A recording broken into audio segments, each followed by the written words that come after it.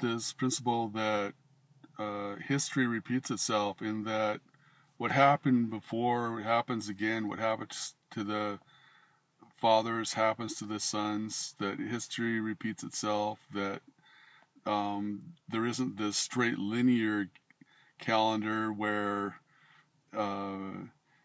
things are constantly improving, and that you start off with an ape-like creature who will before that you get the evolutionary picture is, a fish. You had an amoeba, then a fish, and then it turned into crawled out of the mud, and then it went through these ape-like stages, and you got Piltdown Man and all these other stages, and then at the end you've got a man with a briefcase standing there, modern man, and then he's evolving into a new species, and that they're trying to do these genetic manipulations so that man doesn't die out. Well, you've got that kind of linear thinking. That's Western thinking. That's Greek, the Greek mindset, the Greek-Roman mindset, Western civilization.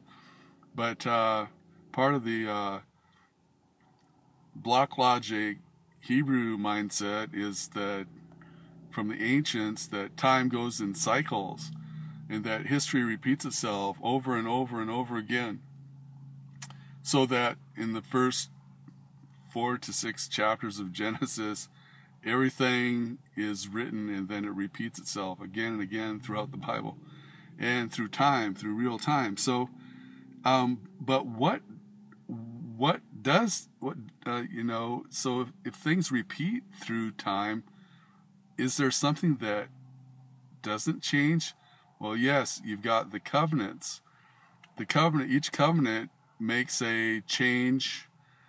It's kind of a alteration. So the history doesn't just circle, it more or less spirals. There are little pieces that are changed. Well, the 7 covenants are, first you got covenant with Adam, then the covenant with Noah, in the rainbow. You've got the covenant of Abraham, where he walked through the pieces. You got the covenant of Moses, and he's given the Torah. You got the covenant with David, who's a king that will never lack a representative sit on the throne of David. Then you've got the covenant with Yeshua, Jesus. And then you got the future covenant of peace that was promised to Pincus, who destroyed the couple there in the who were fornicating in front of the tabernacle in the tent there, right in front of Moses and everybody. So interesting story there. So at any rate, you've got these covenants, and each one of these covenants changes things. You see, people say, well, God can do anything. Well, yeah, but he established things through these covenants. He bound himself permanently through these covenants, and he's going to act that way, the way that that he agreed that he would do that. And so and then there's more, but I don't think I'll mention it right now.